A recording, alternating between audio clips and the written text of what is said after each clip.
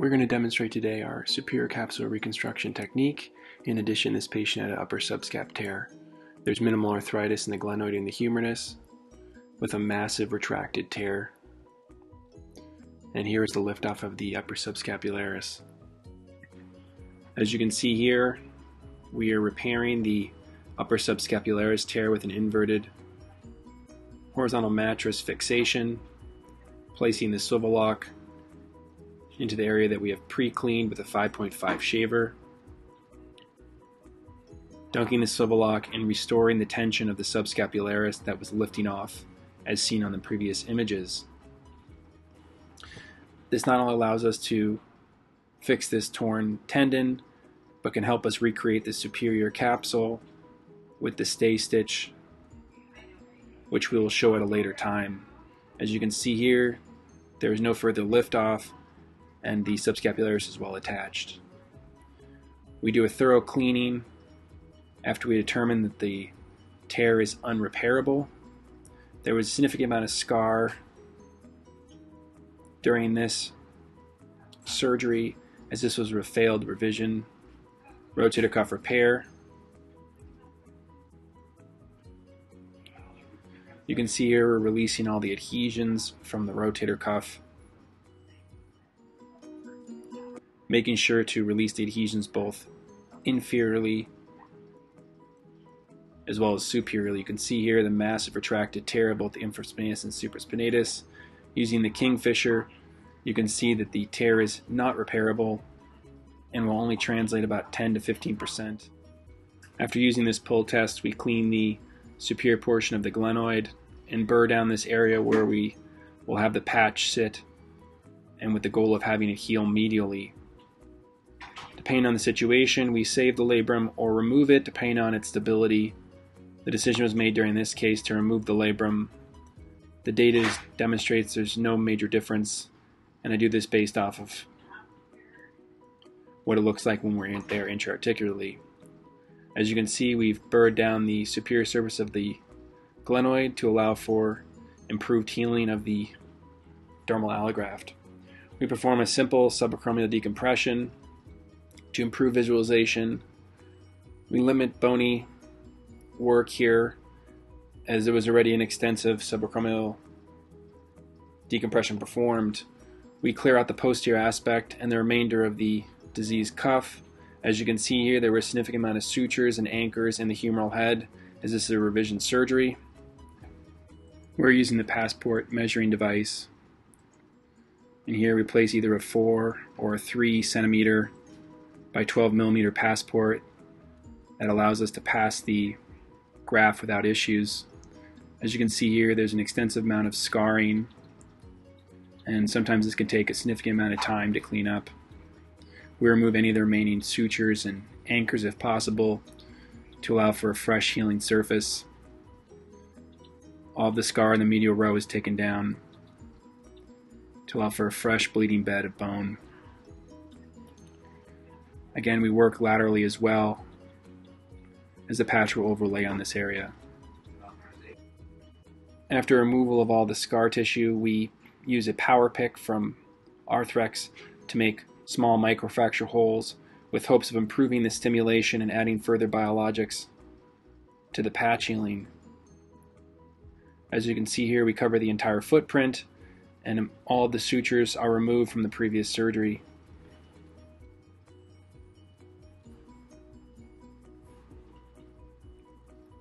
Following this, we percutaneously assess the placement of all 3 of our anchors. Our goal is roughly the 10 o'clock, 12 o'clock, and 2 o'clock position on the superior glenoid. We always try to make sure a single anchor can be placed at the crutch of the coracoid, as this is the strongest bone. As you can see here, we place the percutaneous guide system. These are 1.75 knotless fiber tacks. They have a 15-degree angle, so it allows for us to prevent any breakout in the glenoid. I usually start with the anterior one. As you can see here, we give it a tug to allow for locking of the mechanism as well as to assure appropriate tension. Second one placed at 12 o'clock. Again, with the 15-degree angle, we can avoid all the sutures as it becomes quite a tight space.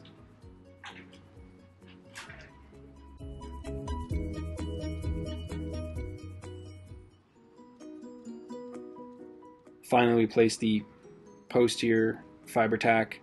Again, with previous renditions, this was the area where you could have blowout into the glenoid surface, but with this new system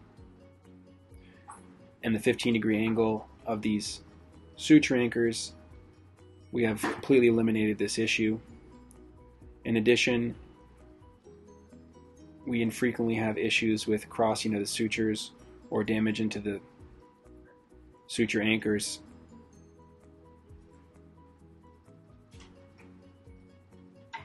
Again, we view laterally to fully visualize the glenoid and visualize our trajectory, and care is taken not to penetrate into the old rotator cuff.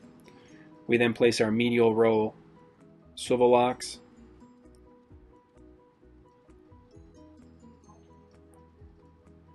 Our goal is to place these roughly 20 to 25 millimeters apart. Anything larger we consider 3 medial anchors. Again, size of swivel lock depends on the quality of the bone. We can go up to 6.25 as needed if the bone quality is poor, as most of these cases are revisions and can be anywhere from first time to third or fourth time surgeries. In this case, we're able to use standard 4.75 swivel locks given the good bone quality.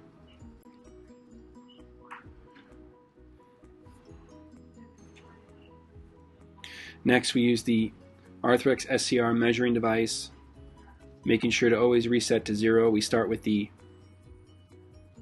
medial anchor measurement, followed by the anterior ankle measurement.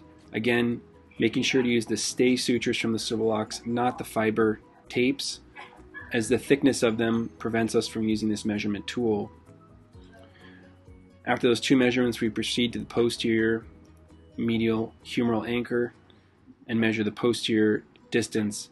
Again, as you can see here, I've abducted the arm around 30 to 40 degrees. This will give us a much better measurement, allow us to have the patch to be tight when the arm is at its side. Upon completion of the 3 measurements, we use one of the glenoid sutures to measure the 2 remaining distances. Again, any suture is okay to use, as it's a trajectory from all 3 of these. As you can see here, we again reset to 0, measuring from the anterior to central suture.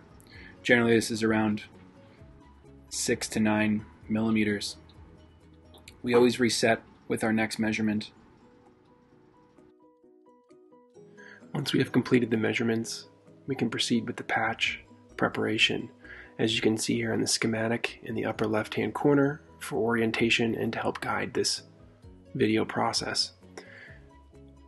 I start by marking the posterior medial portion of the patch, place the marks for the 3 medial portions or the glenoid portions, and then start measuring the lateral portion. I also orient the patch and keep the patch facing the patient for orientation, marking the anterior and lateral portion. This patch is 3 millimeters thick and generally needs Mayo scissors to cut through it.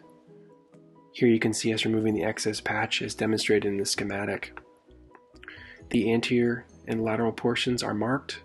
I leave 12 millimeters on the lateral portion, and for the remainder of the rim, I leave 5 millimeters of excess patch. Here we use the metal basin and a empty swivel lock as a punch. I only punch the lateral portion of the patch as we are passing the fiber tapes through this area.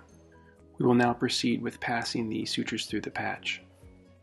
As you can see here, we start with the medial row. This is the self-locking sutures. We grab 2 of the 3. We grab the looped black portion as well as the blue suture. I thread the blue suture in horizontal mattress fashion with the 2 ends facing down towards the glenoid. Following this, we pass this through the pull stitch Again, making sure to fold at the small purple hash on the blue suture end. This allows the appropriate amount of suture to go into the anchor and to self-lock. Again, a gentle tug is given. As you can see here, there's some significant counter pressure needed. Once it pulled through, it does lock, so you're unable to pull it back out. So I do hold on to the graft to make sure it's not sucked into the cannula. Again, making sure to stay away from the orientation of the last suture, pulling all three of the sutures away, and taking the two necessary sutures out of the cannula. Again, we repeat this process using a fast pass scorpion in horizontal mattress fashion, again with the sutures facing towards the glenoid. I have found that passing your horizontal mattress with a width of at least 3 to 4 millimeters helps with the necessary untensioning of the anchor with final fixation, as you will see shortly. Again, pathing through the loop stitch, folded in half at the appropriate mark. Gentle pressure is performed to allow for the self-cinching mechanism. Again, you can see me giving some counter pressure. We have roughly around 2 centimeters of suture outside of the cannula. Again, grabbing the third suture out and grabbing the 2 necessary sutures for passing again. We use the scorpion again to pass horizontal mattress suture using the blue suture. Again, we are passing with the fast pass scorpion. You can see here giving 3 to 4 millimeters of separation with this horizontal mattress suture. This is a more tedious part, but also the most important part of the procedure, as once these sutures are locked, you cannot unlock the mechanism in the sutures and anchors. Again, you can see the loop suture passing through and folding in half at the appropriate mark. Gentle tensions performed. There's an area of difficulty right here, and it passes through without issues. Again, all 3 of the tension sutures are there left, and now we perform the passage of the lateral portion on the patch. Again, a fiber tape grasper is used. We keep the patch flipped anteriorly and superiorly to prevent any suture entanglement. We keep the stay sutures as well, and I use a loop grasper to pull the sutures through the patch in appropriate orientation, as you can see here. At that point, we have 2 fiber tapes and 2 fiber wires through there.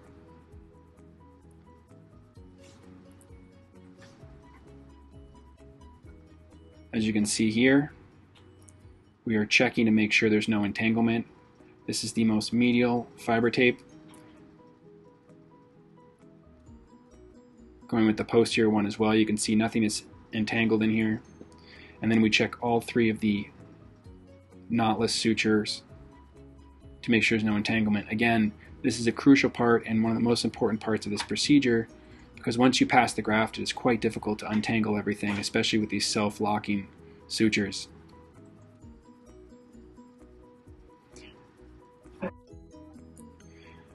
As you proceed with the actual passing of the graft, all 3 of the medial or glenoid sutures are held. We use a kingfisher with gentle pressure through the cannula. Again, as you can see, this is a pretty large patch. We're able to get it through the passport cannula without splitting it. Tensions made on the glenoid sutures, the self-locking ones, and then we pull the fiber tapes as well to tension it. With these knotless technique, occasionally there's a need to self or further tighten, given there's a lot of tension in the system. You use this loop grasper and you reduce the tension of the system by using this pulley setup, and this tensions the graft down nicely, as you can see here on all 3 of the sutures. Following this, we proceed with the lateral row repair. Again, isolating a single fiber tape anteriorly and posteriorly.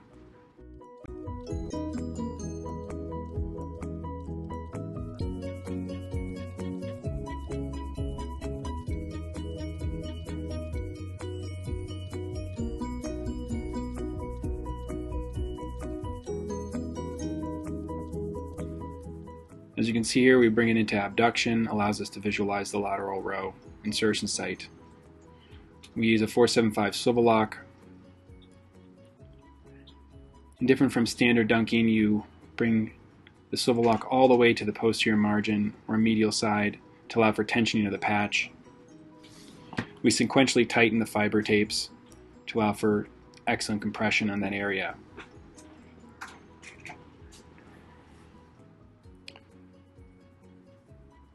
Following this, we insert the swivel lock in standard fashion, removing it and then going to the second portion of the lateral row, taking the last anterior and the last posterior fiber tape. As you can see, they're different colors. It allows for ease in knowing which side is which. We again punch.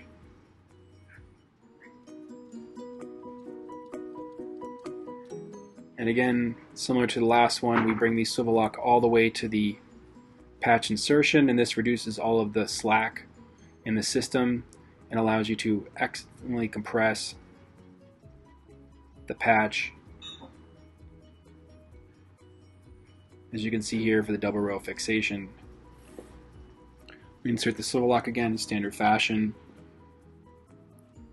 If there's any concern for the overall fixation, we will increase the size of the swivel lock needed. Here we had good bone quality. We're able to proceed with the standard instrumentation. As you can see here, we've released the tension and are pushing up on the humeral head. There is no elevation of the humeral head, and the patch is tight in that area. We'll now proceed with the side-to-side repair. As you can see here using the probe, there's very low mobility of this old and scarred cuff. We use a scorpion to pass a fiber wire stitch through the patch, and then use a kingfisher and a bird beak grasper to penetrate the rotator cuff posteriorly and grab a lower down suture. This allows us to place an interrupted stitch in the rotator cuff and hold it to the patch. We do alternating half hitches as you see here, and this ties us nicely to the patch for further tensioning of the superior capsule.